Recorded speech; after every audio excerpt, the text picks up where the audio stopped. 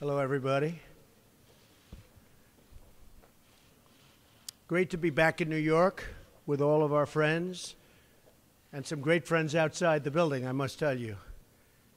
I want to thank all of our distinguished guests who are with us today, including members of our cabinet, Treasury Secretary Stephen Mnuchin, OMB Director Mick Mulvaney, and of course our Transportation Secretary, who's doing a fabulous job, Elaine Chao.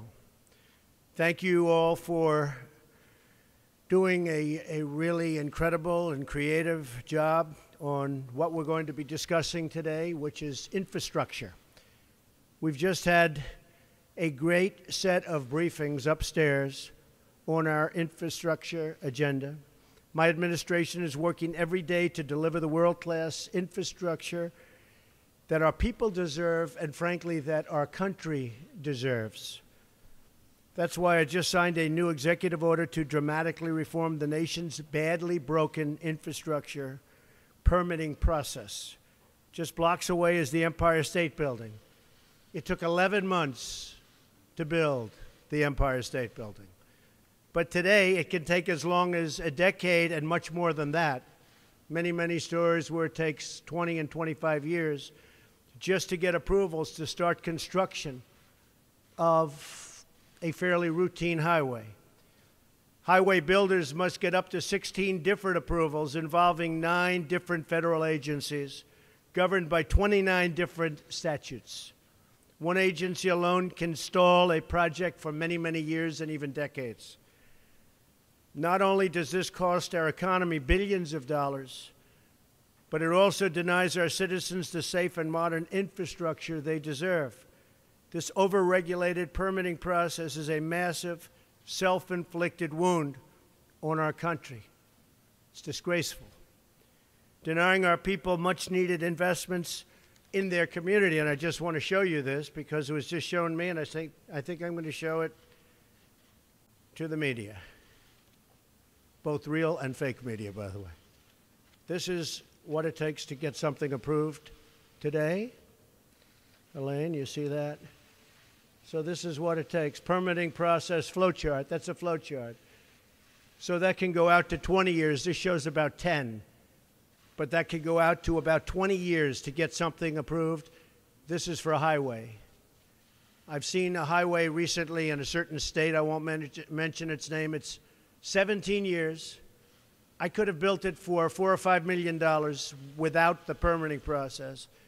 It cost hundreds of millions of dollars, but it took 17 years to get it approved and many, many, many, many pages of environmental impact studies. This is what we will bring it down to. This is less than 2 years. This is going to happen quickly. That's what I'm signing today. This will be less than 2 years for a highway. So it's going to be quick. It's going to be a very streamlined process. And by the way, if it doesn't meet environmental safeguards, we're not going to approve it. Very simple. We're not going to approve it. So this is just, maybe this one will say, let's throw the other one away. Would anybody like it from the media?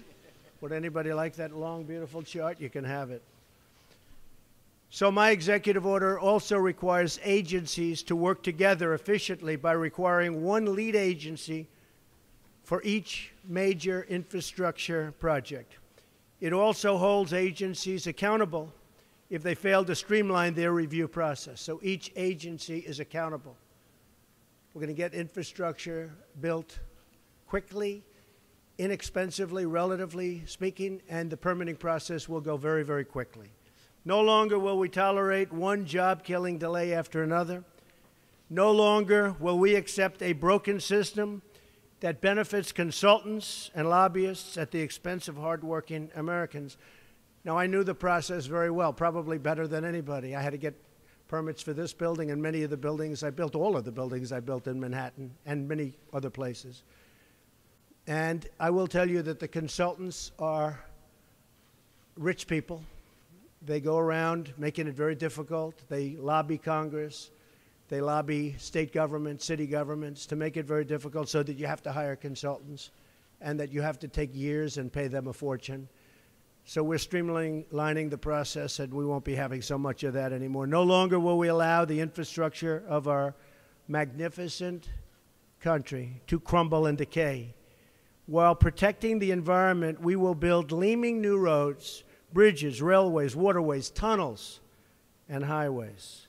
We will rebuild our country with American workers, American iron, American aluminum, American steel.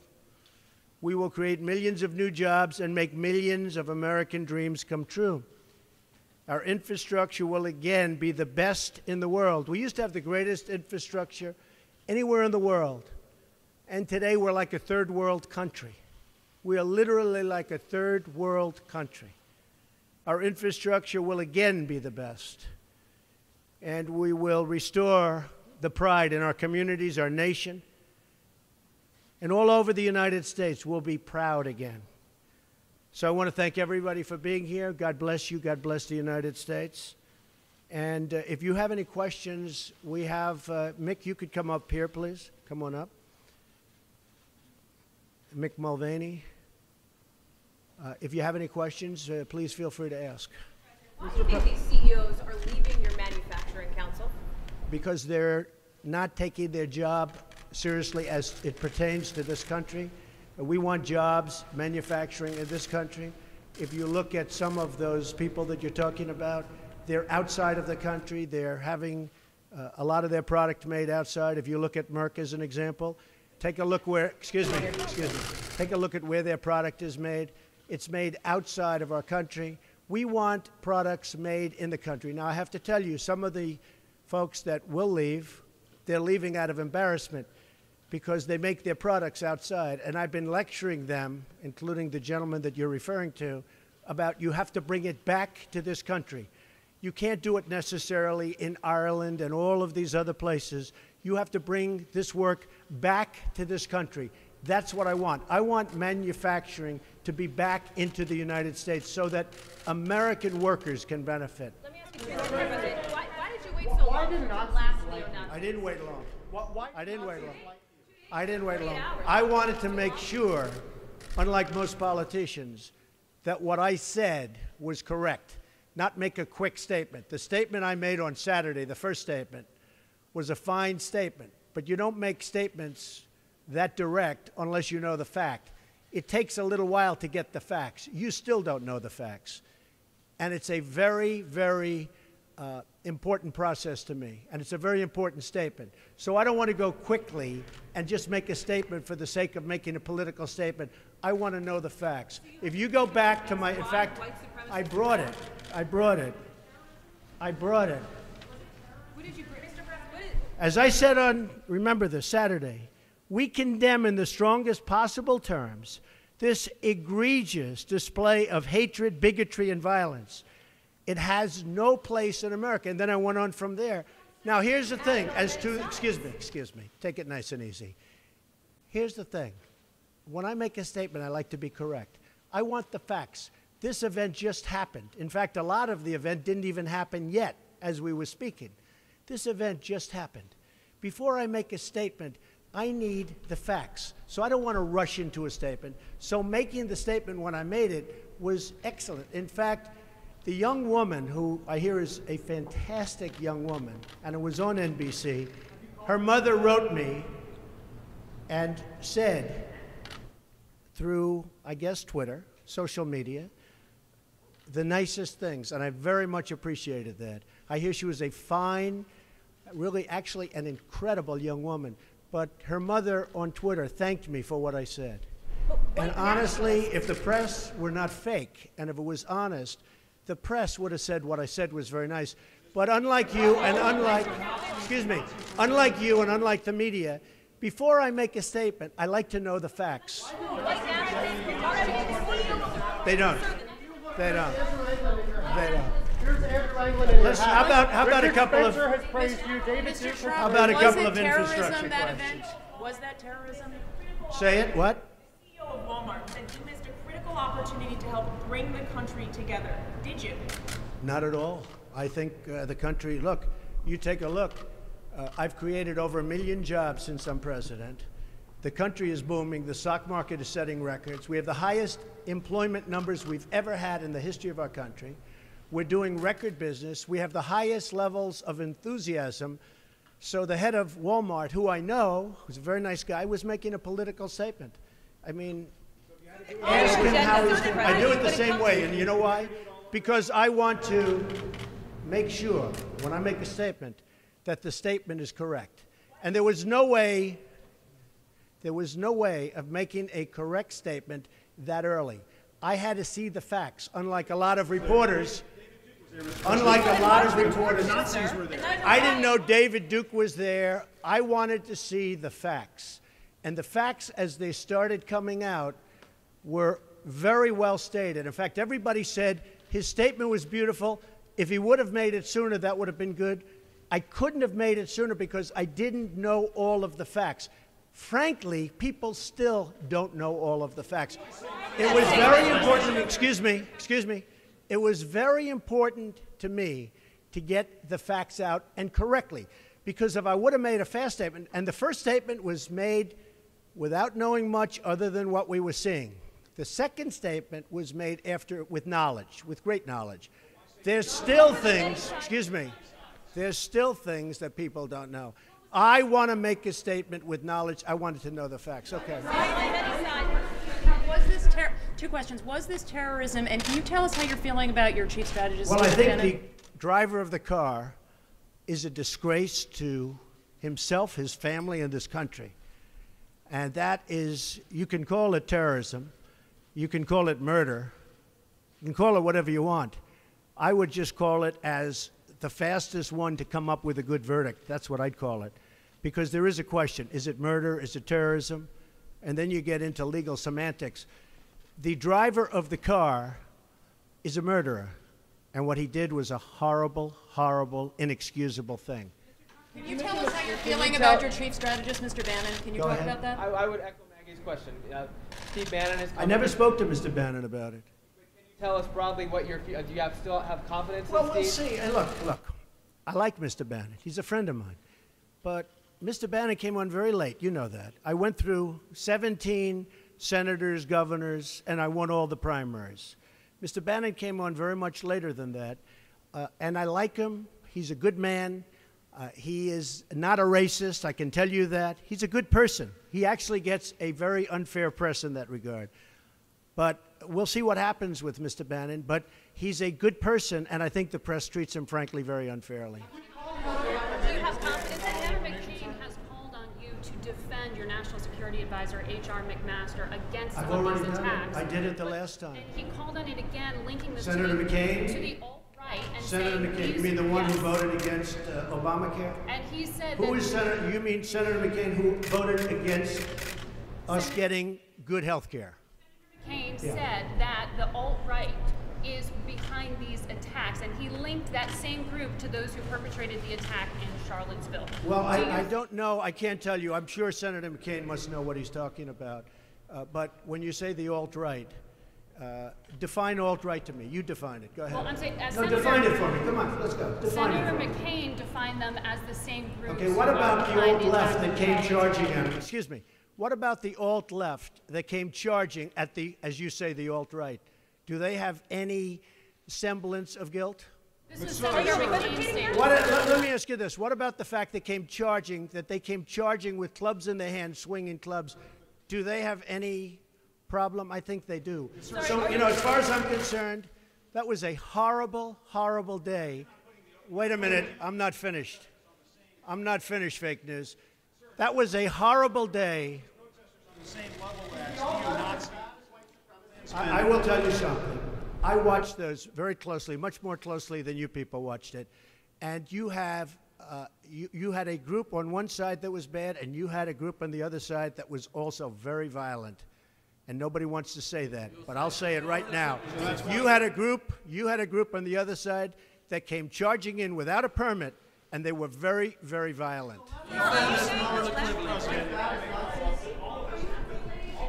Go ahead. Do you think that what you call the alt-left is the same as neo-Nazis? Those people, all of those people, excuse me, I've condemned neo-Nazis. I've condemned many different groups, but not all of those people were neo-Nazis, believe me. Not all of those people were white supremacists by any stretch. Those people were also there because they wanted to protest the taking down of a statue, Robert E. Lee. So, excuse me, and you take a look at some of the groups and you see, and you know it if you were honest reporters, which in many cases you're not, but many of those people were there to protest the taking down of the statue of Robert E. Lee. So, this week it's Robert E. Lee. I noticed that Stonewall Jackson's coming down. I wonder, is it George Washington next week, and is it Thomas Jefferson the week after? You know, you really do have to ask yourself, where does it stop? But they were there to protest, excuse me, you take a look the night before, they were there to protest the taking down of the statue of Robert E. Lee. Infrastructure question, go ahead. Should statues of Robert E. Lee stay up? I would say that's up to a local town, community, or the federal government, depending on where it is located. Are you against the Confederacy? How concerned are you about race relations in America? And do you think things have gotten worse or better since you took office? I think they've gotten better or the same. Look, they've been frayed for a long time, and you can ask President Obama about that because he'd make speeches about it. But I believe that the fact that I've brought in, it will be soon, millions of jobs. You see where companies are moving back into our country. I think that's going to have a tremendous positive impact on race relations. We have companies coming back into our country. We have 2 car companies that just announced. We have Foxconn in Wisconsin just announced. We have many companies, I say, pouring back into the country. I think that's going to have a huge positive impact on race relations. You know why? It's jobs. What people want now, they want jobs. They want great jobs with good pay. And when they have that, you watch how race relations will be. And I'll tell you, we're spending a lot of money on the inner cities. We're fixing the inner cities. We're doing far more than anybody's done with respect to the inner cities. It's a priority for me, and it's very important. Mr. President, are you putting what you're calling the alt-left and white supremacists on the same moral plane? I'm not putting anybody on a moral plane. What I'm saying is this. You had a group on one side and you had a group on the other, and they came at each other with clubs, and it was vicious, and it was horrible, and it was a horrible thing to watch. But there is another side. There was a group on this side, you can call them the left, you've just called them the left, that came violently attacking the other group. So you can say what you want, but that's the way it is. On both sides, sir? You said there was hatred, there was violence on both sides. Well, I do think there's blame. Yes, I think there's blame on both sides. You look at both sides. I think there's blame on both sides, and I have no doubt about it, and you don't have any doubt about it either. And if you reported it accurately, you would say. Kill the person. Heather hired Charlottesville. They showed up in Charlottesville Excuse me. to protest. Excuse me. They didn't put themselves down as neo, and you had some very bad people in that group. But you also had people that were very fine people on both sides. You had people in that group, excuse me, I saw the same pictures as you did. You had people in that group that were there to protest the taking down of, to them, a very, very important statue and the renaming of a park from Robert E. Lee to another name. Well, no, George Washington was a slave owner. Was George Washington a slave owner? So will George Washington now lose his status? Are we going to take down, excuse me, are we going to take down statues to George Washington? How about Thomas Jefferson? What do you think of Thomas Jefferson? You like him? Okay, good. Are we going to take down the statue? Because he was a major slave owner. Now we're going to take down his statue. So you know what? It's fine. You're changing history, you're changing culture, and you had people, and I'm not talking about the neo-Nazis and the white nationalists, because they should be condemned totally. But you had many people in that group other than neo-Nazis and white nationalists, okay? And the press has treated them absolutely unfairly. Now, in the other group also, you had some fine people, but you also had troublemakers, and you see them come with the black outfits and with the helmets and with the baseball bats. You had a lot of bad people in the other group too. Who has treated unfairly, sir? I'm sorry, I just didn't understand what you were saying. You were saying the press has treated white nationalists unfairly? No, I just didn't understand what you were saying. No. There were people in that rally, and I looked the night before. If you look, there were people protesting very quietly the taking down of the statue of Robert E. Lee. I'm sure in that group there were some bad ones. The following day, it looked like they had some rough, bad people, neo-Nazis, white nationalists, whatever you want to call them. But you had a lot of people in that group that were there to innocently protest, and very legally protest, because, you know, I don't know if you know, they had a permit. The other group didn't have a permit. So I only tell you this, there are two sides to a story. I thought what took place was a horrible moment for our country, a horrible moment. But there are two sides to the country. Does anybody have a final? Does anybody have, you have an infrastructure. What makes you think you can get an infrastructure bill? You didn't get health care. Well, you know, I'll tell you, we came very close with health care. Unfortunately, John McCain decided to vote against it at the last minute. You'll have to ask John McCain why he did that. But we came very close to health care. We will end up getting health care, but we'll get the infrastructure. And actually, infrastructure is something that I think we'll have bipartisan support on. I actually think Democrats will go along with the infrastructure. Mr. President, have you spoken to the family? Have you spoken to the family of the victim of the car attack? No, I'll be reaching out. I'll be reaching out. When will you be reaching out? I was I thought that the statement put out, the mother's statement, I thought was a beautiful statement. I always tell you, it was something that I really appreciated. I thought it was terrific, and really under the kind of stress that she's under and the heartache that she's under, I thought putting out that statement to me was really something I won't forget. Thank you all very much. Thank you. Thank you. Mr. President, do you think you're helping to heal the nation?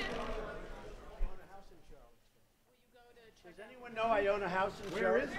Where is it? Oh boy, it's going to be.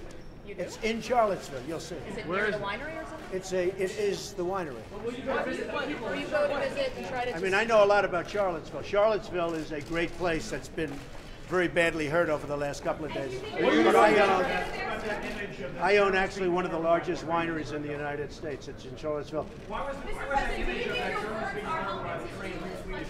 What do you think needs to be done to overcome the racial divides in this Well, I country? really think jobs can have a big impact. I think if we continue to create jobs, over 1 million, substantially more than 1 million, and you see just the other day, the car companies coming in with Foxconn. I think if we continue to create jobs at levels that I'm creating jobs, I think that's going to have a tremendous impact, positive impact on race relations. And what you said today, how do you think that will impact the racial sort of conflict today? People are going to today? be working, they're going to be making a lot of money, much more money than they ever thought possible. I mean, your remarks and that's going to today. happen. And the other thing, very important, I believe wages will start going up. They haven't gone up for a long time. I believe wages now, because the economy is doing so well with respect to employment and unemployment, I believe wages will start to go up. I think that'll have a tremendously positive impact on race relations. Why have bigots been drawn to